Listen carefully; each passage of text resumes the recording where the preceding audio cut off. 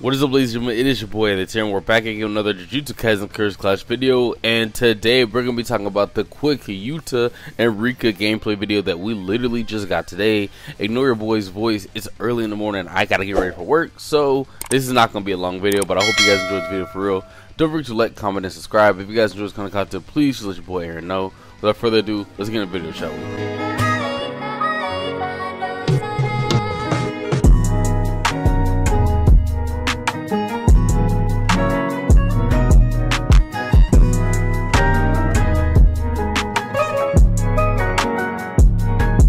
So ladies and gentlemen, we got ourselves some official Yuta gameplay, some more official Yuta gameplay. We basically got to see some combos and see him activating Rika and stuff like that, just to see how crazy my boy goes. So first things first, we need to mention that my boy Yuta, whenever he summoned Rika at the beginning of the clip, that boy went from having 2 bars of curse energy to going all the way up to his max, which is 8. That's like Sukuna and Gojo numbers of curse energy, right? That is insane.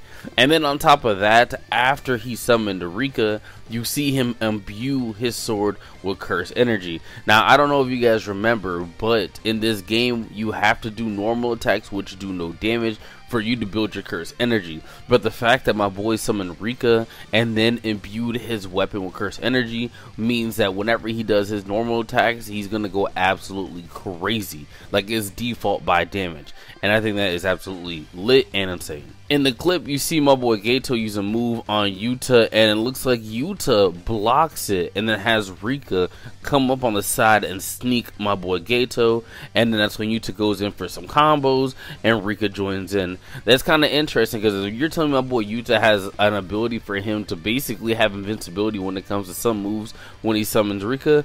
I think that is absolutely insane, and I love it a lot actually. I'm not gonna hold y'all. And then we get to see my boy Yuta follow up with Rika with some combos and finish it off. And if you look at Gato, so it looks like that junk took off roughly a third or 25% of his health, which is what I be saying, y'all. That boy is absolutely insane when it comes to the damage, for real, for real. In the next clip, you see Gato use another ability which actually does hit Yuta, but then Rika proceeds to scream and basically cover Yuta since he was in that flinched animation, which then pushes Gato back, which basically means that outside of doing combos, Rika looks like she could be able to protect you as well from being attacked, which I think is pretty interesting. And then you see Yuta follow up on Gato and start attacking. In the next part of the clip, it looks like Yuta is using a special move, lunges in, slashes Gato, and that's when him and Rika starts putting on the combo, the wombo combo on my boy. And if you look at his health, that junk was low-key a TOD.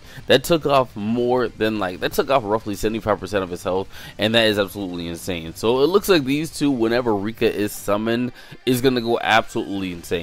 Now you're probably thinking to yourself, Aaron, does that mean that she is going to be on the map the whole time? Does that mean Yuta is going to be a broken character, X, Y, and Z, blah, blah, blah? And to answer your question, I do think that she is going to be a crazy accessory for my boy, but at the same time, you have to see how long Rika is going to be on the map, right? So if we look at the beginning of the match, whenever Rika is summoned, you see a bar, a pink bar beside of Yuta's head, and that is how long Rika stays on the battlefield.